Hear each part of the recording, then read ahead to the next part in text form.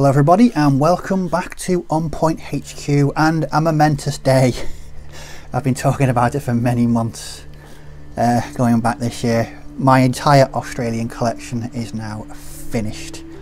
This is everything I either picked up last year during a trip out to Warlord HQ in Nottingham, interspersed with a few chindits that I found from an aborted army that I started a few years back and never went anywhere with, but it's all done. This isn't a list as such, this is just a collection of figures that I'll build lists from, but it's done and I'm really pretty chuffed that I've finished it. It's I think it might be I'd say one of the biggest armies I've got. I think my Marines might be bigger. I think they're coming at nearly 4,000 points. But I think this has been the most enjoyable army I've painted to date. It's just been an absolute pleasure to paint. As with previous videos, there'll now be some photographs up on the screen, running through individual units and sections, as well as what they are. But yeah. First of all, I just want to talk about the range. Now, I've mentioned this in previous videos about the Australians that I've been painting, but the range that Warlord Games have produced is absolutely second to none. I tend to shy away from all metal armies, as I prefer to work with plastics, as my many kit bashing videos are a testament to this.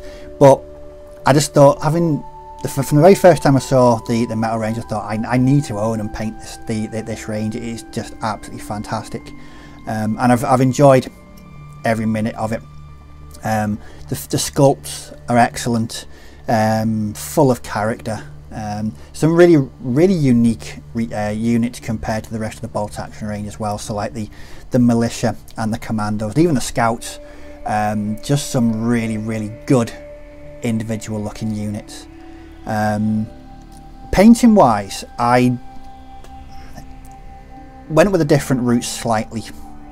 I initially intended to paint this as sort of a long journey, and to paint it kind of slightly differently how I normally do stuff with batch painting, but I eventually fell back into batch painting because that's just the way I think I'm programmed at the moment to finish bolt action armies. But again, this is a limited palette.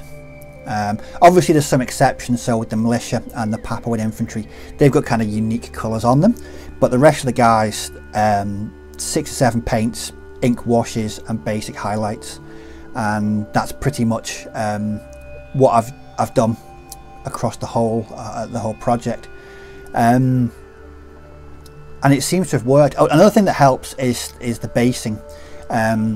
With my late war Germans, the basing's very basic on them, but with these I wanted to go a bit overboard with the jungle basing. I think what I've got here is, yes, they're simply painted, the tabletop standard, but I think the basing ties them all in. It really connects the army as a fully completed project, and I literally cannot wait to get these on the tabletop. Like I say, it's not a full army, so there's certain units that you can't use with certain ones. So the militia, I don't think there's any lists out there to use them with the Commando Section, and vice versa. But yeah, it's finished and I've enjoyed every single minute of it. Like I said, the boxes, the kits, the sections, all really unique, and it's been I'm a little sad that it's come to an end, to be honest. But there's going to be more to add, but for the moment I'm going to call this finished and then move on to something else. What I'm going to add to these is there's a few more things out there in the Australian range from Warlord that I want to add. So I think there's an anti-tank gun for the militia. There's a Bofors, which is a fantastic looking model. It looks really good. That's a project in itself, the Bofors kit. And there's also, I believe, like an irregular native section. It's been a while since I've been on the Australian range on Warlord, so they may have released some new stuff in the meantime. But yeah, I'll definitely be adding things to it periodically over the next year or so. The Chindits worked really well. What I've ended up doing is using these to bulk out the engineer section, and then they work really well because they're slightly different. The uniform is a bit more ragged and they've got lots more equipment on them, but this befits the idea of an engineer section. A bit rougher work from the engineers, but they've worked really well, and in using the same kind of painted techniques as I've done with the rest of the Australians, they fit in really well. The sculpts are a little bit older and they're not quite as crisp as the newer Australian ones, but they fit in. The uniforms are spot on. The hats really fit in as well, so I'm really pleased. I've got the Matilda, which is a mainstay of any jungle Australian army. I've got a Stuart as well that I was thinking of painting up, but that kit has defeated me. I know many people have said it's a nightmare to put together, and I'm in full agreement with you. It's a small kit, but it's a pain. It's about half built, and I sit down to start it and I get distracted and put it away and do something else. I've also got a Buffalo LVT, which I originally bought for my Marines, and I've not actually used it for my Marines, so what I might actually do is requisition that for my Australians. I think they used the Buffalo. Off the top of my head, I think they were in the army list, and it wouldn't need that much modifying or painting. Just needs a bit of a spruce. It's been sat on my shelf for many months, a bit abandoned and sorry looking. But that's what I'm going to be doing to add to these. There's going to be a few bits and pieces I'm going to add. It's going to help me create more diverse lists. But that's it. The whole Australian project is completed. Like I said, a little bit sad, but I'm really happy with the way it's turned out. I mean, I'm possibly the nicest army I've painted so far, and like I say, I really enjoyed every moment of it. So with the Australians finished, where am I going next? Right, it's back to late war Normandy, and my my German Fallschirmjäger over there, which you can't see, is the veteran section that I completed a number of months back. They're waiting to be painted.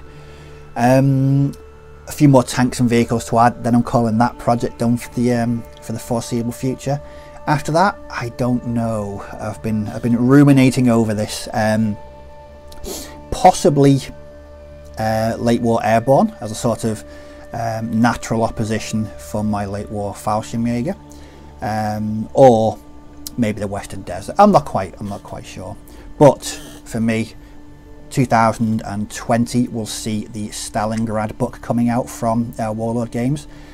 I'm hoping for some nice new German and Russian plastics for this, as I've never really thought of doing Russians, but with the new sculpts that Warlord are producing plastic wise, I think they might do a pretty good job with new Russians.